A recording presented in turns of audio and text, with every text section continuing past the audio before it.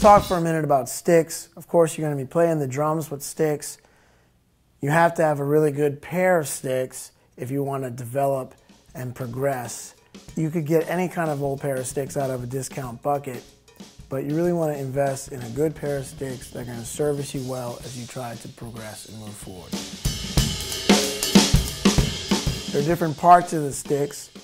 You have the butt, you have the shaft of the stick, you got the shoulder, and you've got the tip. A very common stick for drum set would be a 5A, or if you want to play a little bit heavier style of music, you could use the 5B. My signature stick with Vic Firth is based off of an 85A, which is just a little bit narrower than the 5A. It's a little bit longer, so that way I can cock back here and get a little bit more leverage. I don't need to play a heavier stick. I can just pull back and get some more leverage.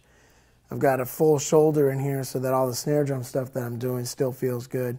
And I've got a nice pinpointed tip so that I can get a focused cymbal sound.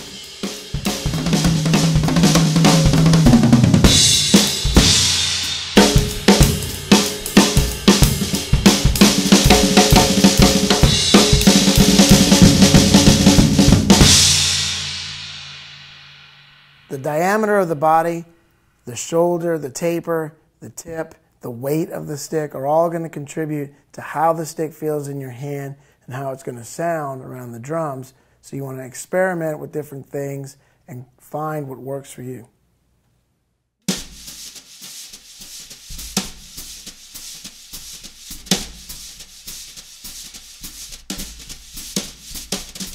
Sticks are the most common tool to play the drums with, but it's not the only thing that you can play with. Brushes are very effective and very versatile, and you can play all types of different music with the brushes.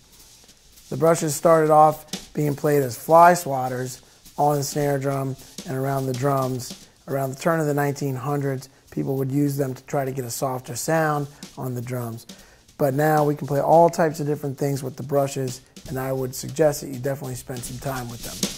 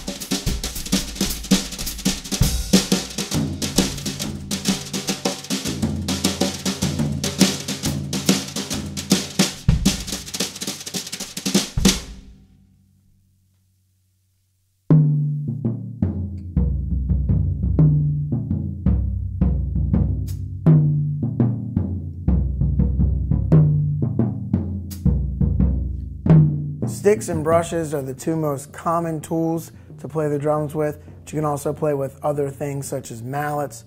I tend to like the cartwheel timpani mallets, and these provide a nice soft sound around the drums.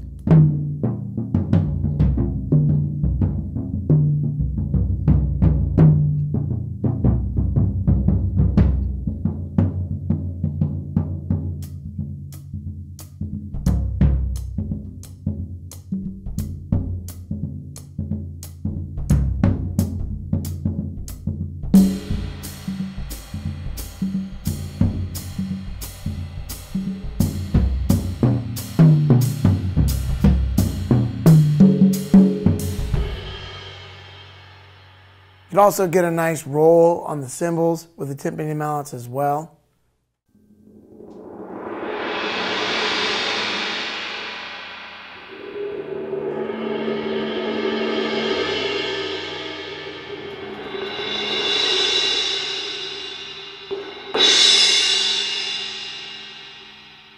Just like drums and cymbals and the other percussion instruments within the kit, there are literally thousands of different things you can use to strike the drums. Here's something I like.